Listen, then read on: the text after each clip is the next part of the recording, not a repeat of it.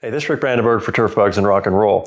And I thought I'd start off 2023 with letting a special person that I know talk and give you a little bit of a pep talk. Bo Barefoot has been involved in the turf industry for many decades in the Carolinas, from golf course superintendent to construction, lawn care. He's been involved in it, and he has a lot of insight. And I bumped into him in a conference in Myrtle Beach in the fall, and asking if he would just speak for a little bit and give you some words of encouragement as we enter into 2023, and I know you'll enjoy it because I couldn't think of a better person to ask to do this other than Bo. So enjoy it, and we'll be talking again soon.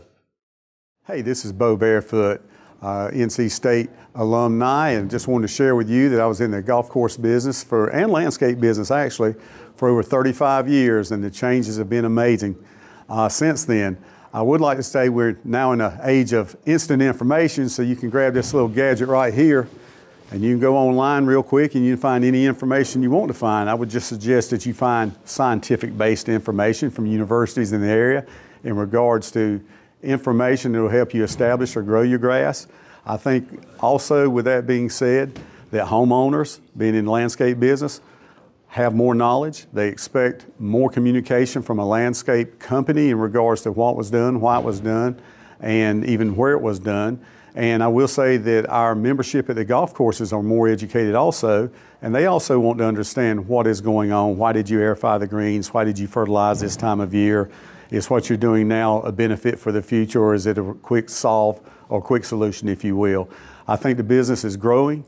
We've got more turf everywhere. Soccer is going global. That has been a staple around the world forever, and it's really come to the southeastern United States in just the last 20 years.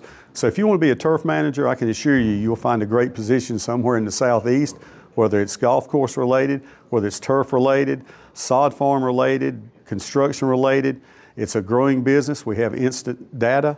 Be a good presenter in regards to what you're proposing for an individual or a company or a club, and just know what's going on in the industry by being connected to your professors like NC State University, Clemson, Horry, Georgetown. There are too many good schools around. University of Tennessee's at the Carolina Show this year, University of Florida. So plenty of data around to figure out what's going on. Look it up yourself. Try to find you a certified turf professional here in the state of North Carolina if you need some landscaping done, and represent yourself and protect yourself.